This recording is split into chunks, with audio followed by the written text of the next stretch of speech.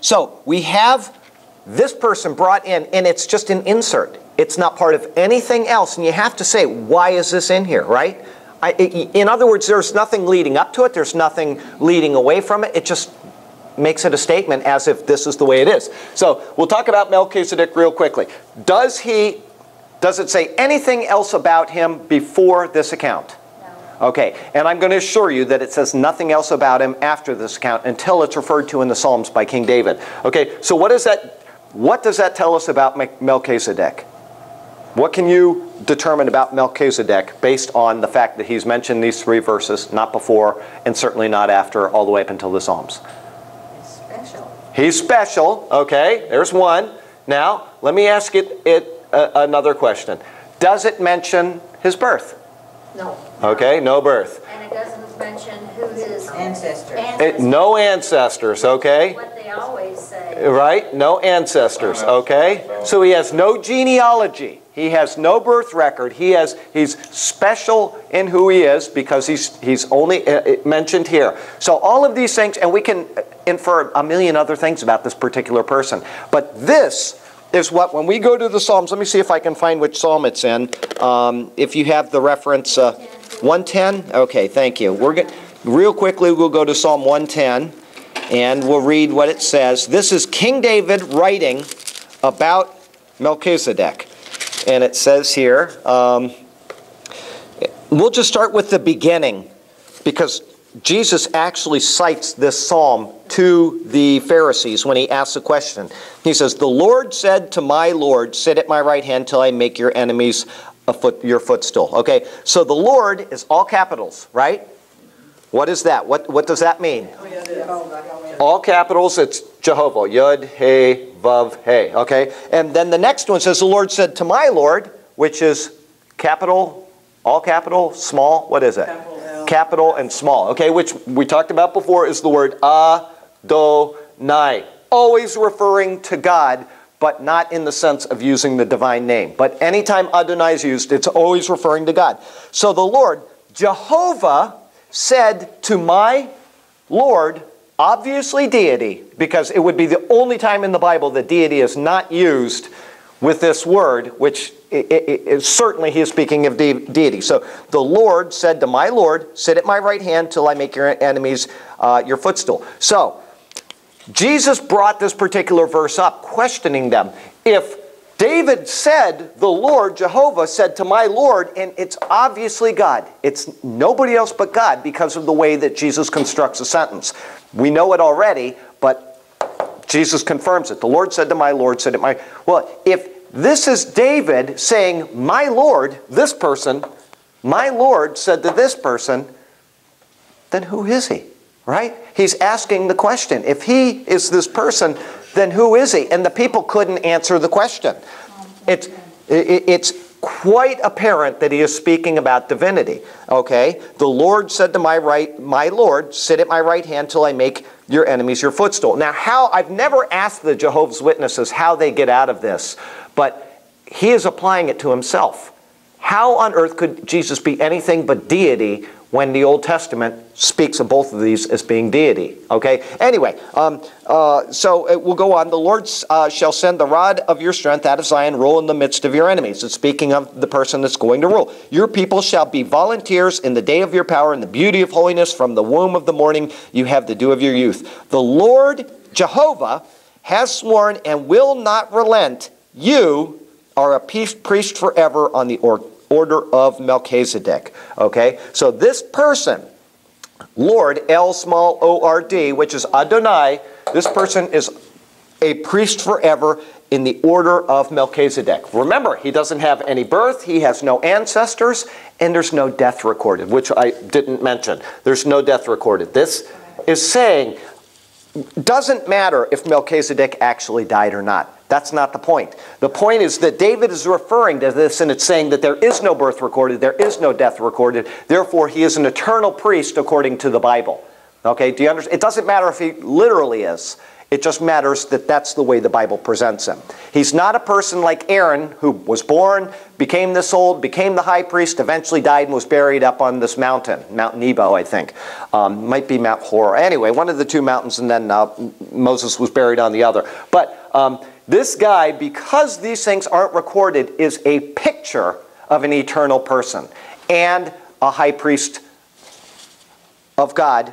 If he's the high priest of God and he's this picture of a person never was born and never died, then he is an eternal priest of of God Most High. And he's also eternally the king of righteousness, and he's also eternally the king of Salem. But in this particular thing, he is saying that this person is a picture of an eternal priesthood. Okay, now, if in fact David is saying that this person is a picture of an eternal priesthood, and who were the priests at the time of David? Levites. The Levites, right. And then the high priests were the Kohanim, which were the sons of Aaron, who came from Kohen, the son of Levi. Okay, so you have, just so you know, you'll see a difference between the Levites and the priests. Well, you got Levi is the father. He came from Israel or Jacob, okay, Israel. And then you got Levi. And then from Levi, he's got three sons. He's got Kohath, Merari, and three sons. I'm not remembering the third one. Kohath, Merari, and whatever. Anyway, so Kohath or Kohen is the high priestly line. That's where Aaron came from. The other ones are Levites. They are not the high priestly class, okay? So when you see the name Cohen today, there's lots of Jewish people in the world named Cohen, C-O-E-H-E-N. They're actually descendants of this person, and they've proved that by DNA. They know that these people have carried the same name for thousands of years. They are of the sons of Levi, but particularly the high priestly division of them. Anyway, just so you know that this is, when you see the term priests and Levites, they're all from the same father, but then there's a division below that, okay, high priests and others. But if the Levites are the priestly class in Israel, and David says you're a priest forever on the order of Melchizedek, talking about somebody in the future, then what does that necessarily mean? Okay, David is here. That he's not in the Levi.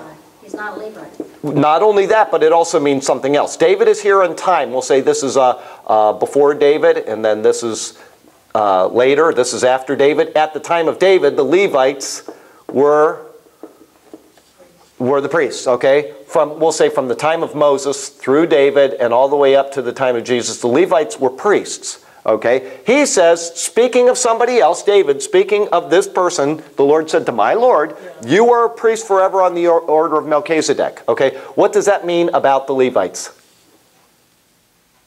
Or what does it mean about Melchizedek, whoever he is speaking of? He is going to replace the Levites. They will be replaced. Do you see what he's saying? If in fact they have Levites already serving at the temple, these people are serving. And David says, you're a priest forever. These people come and they go, they live and they die, but somebody is coming who is a priest on the order of Melchizedek, a completely different order. This is the order of Levi, right? That means that the order of Levi is going to be done away with at some point. Okay? That is what David is saying here. If in fact the Levites are going to be done away with and replaced by an eternal priest, a person who is obviously deity, who is it? Right? It is Jesus. And the funny thing is that the Jewish people couldn't see that. They couldn't see that. No, they still don't. And that's why we're going to have a temple. We're going to have 7 years of tribulation. They're going to get their Levites together because they've already got these people lined up in Israel to start temple worship again. They've picked out their Levites. They know who their high priests are. They're going to set up all of this stuff thinking that they are going back and reestablishing the old covenant, right? They're not.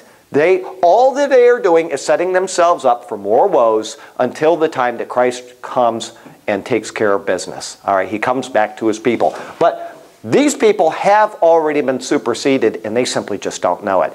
Melchizedek is a picture of an eternal priesthood. The Psalms say that you are a priest forever on the order of Melchizedek, and therefore it must be that somebody will replace the Levites. And that is mentioned. David knew he was talking David was prophesying. He was writing something. The thing is, not everything David wrote, I'm sure, is in the Psalms. Okay? When he says, the Lord says to my Lord. Right.